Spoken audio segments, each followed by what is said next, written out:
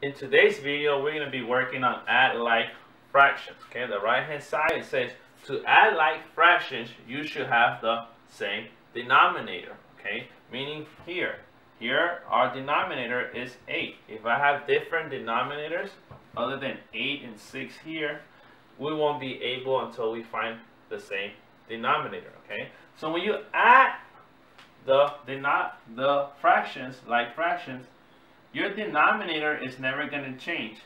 It's still going to stay. Whatever number it is, that's the number it's going to stay. So in this case, it's 8, so we're just going to have 8. And the only thing that changed is your numerator, where you have 1 plus 4. So 1 plus 4 is 5. That's the only thing that changes, the top part, not the bottom. Okay. On the next example we have 1/5 plus 1/5. Okay.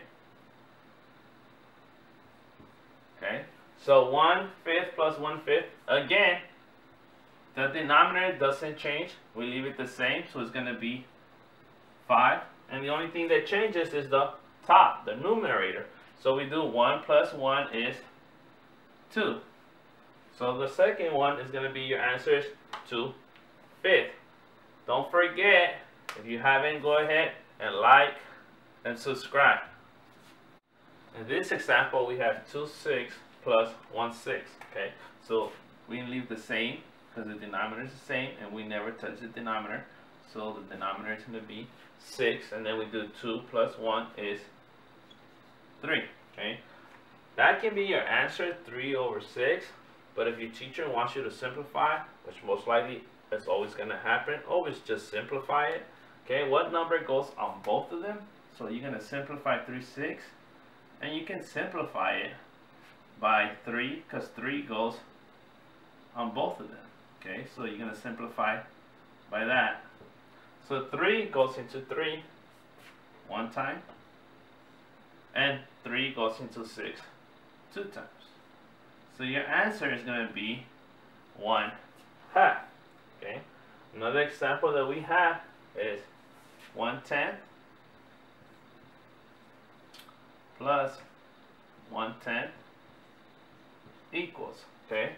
We have 10 that does not change, so that becomes still 10, and then we have 1 plus 1, it's going to be 2. So your answer is 2/10. Again, you know they're both even numbers, so you can go ahead and simplify. So we're going to simplify by what? By 2, because 2 goes to both of these. Okay, so 2 goes into 2 one time, and then 2 goes into 10 5 times. So your answer is 1/5. In this example, we have 4/6 plus 4/6. The denominator doesn't change, it stays the same, so it's 6. Now we have 4 plus 4 is 8. Okay, and we're going to go ahead, the numerator is bigger than the denominator, so we can go ahead and do it and solve it and try to get a mixed number. Okay, so we go ahead and put it as 6 goes into 8 one time. So 6 goes into 8 one time. Then you're going to have 2 left over 6. But as you can see in this fraction here, you can still simplify because they're both even numbers. So you can go ahead and simplify the 2/6 by 2 because 2 goes on both of them. So your answer is going to be 1, which you don't change, you leave it the same, 1, and then 2 goes into 2 one time, and then 2 goes into 6 3 times. So your answer could be 1 1/3 as a mixed number, or it can be as a fraction, 8/6. Okay, don't forget, if you need help, go back, pause the video, you can go back and review it and see how I got to that point. And if you know your friends need help, you can go ahead and share the video. Okay, I'm going to do one more example.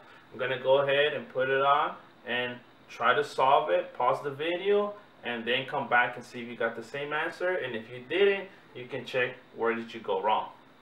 In this example, you can go ahead and, like I said, pause the video and try to solve it on your own.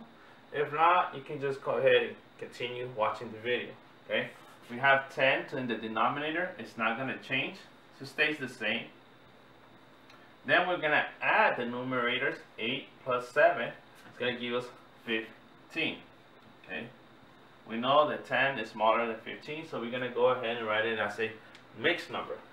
10 goes into 15 one time, and we're still going to have 5 left over 10. You can still simplify this fraction, and we're going to go ahead and simplify it.